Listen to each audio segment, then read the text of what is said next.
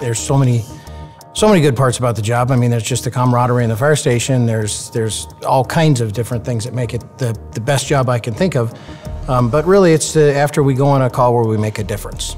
It's knowing that anything I do and everything I do in my job influences and impacts somebody somewhere along the line. Firefighters put themselves under incredible physical and mental stress to keep us safe. In the future, even their station gear will work to keep them safe. A lightweight layer will provide protection, while sensors will monitor their health status and location. This data is useful for individual firefighters monitoring their own fitness, and it can be life-saving in a fire as it allows command to see the status of everyone on scene. From the perspective of a fireground commander, it's very challenging to keep track of where all of your resources are and what they're doing, and when they're going to run out of air, and how we can get fresh crews in to relieve them. Future firefighters will have instant access to important information before they arrive on scene. We've got fire showing on the Otis Street side.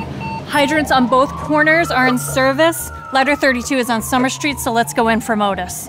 When we got the call, you know, you're sliding the pole, adrenaline's going, we're going to go do something cool. From the minute the call comes in, you're supposed to try to figure out, you know, what can I do? What can I do to help? What can I do to make it better? As sensors become more common in buildings, commanding officers will have a better picture of the structure, the location of the fire, the victims, and the status of all responders on scene. The building is showing some structural damage in Stairway 2 in the Alpha Delta corner. Steer clear of that area. There's so much going on the outside, but us as humans, we're only able to process so much. You kind of get tunnel vision so you can focus on what your job is. You don't want that tunnel vision to turn into something that blinds you. Engine 2, Mike's heart rate just went way up. Can you check on him? Got him, Chief. He's fine, but we're gonna pull out. Can you send another engine? Future firefighters will have lighter turnout gear that protects from toxins as well as heat.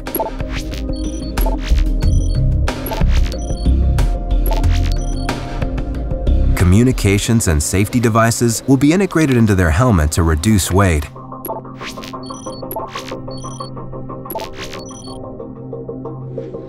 The helmet's face shield will have a heads-up display with orientation and temperature monitoring features.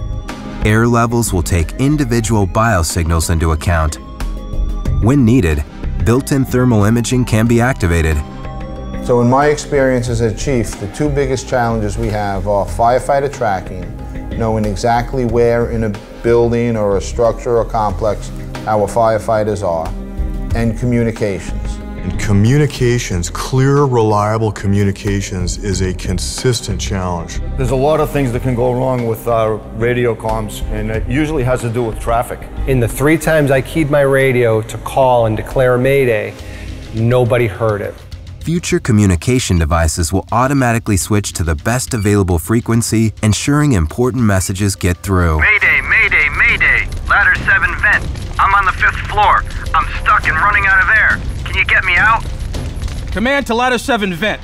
Your primary means of egress is shut off, so I'm going to redirect you. I'm sending you a path now, and I'll have Rescue 1 meet you in the stairwell. Got it. On my way out now. The face shield will display breadcrumbs to help firefighters retrace their steps or find the best way out. One of the concerns we still have with safety is the contamination level that they might be bringing back to the firehouse. Buildings are constructed differently today, furnished far differently than they were 20, 30, 40 years ago, where natural fibers burn relatively cleanly. Now we're burning chemicals, we're burning all sorts of things that get absorbed into our bodies. Anyone exiting the building, keep your gear on. We're picking up some low levels of radiation. Future firefighters will have the tools to stay safe during and after the fire. If we had some of these technologies in 15 years, it would allow us to spend more time on the overall strategy and the safety of the people, our firefighters and the civilians at the scene, than we currently do. Anything that can be done to make our job safer, with the ability to still do our job, I think I'd want to say, wouldn't you want to be able to do that? Wouldn't you want to help out?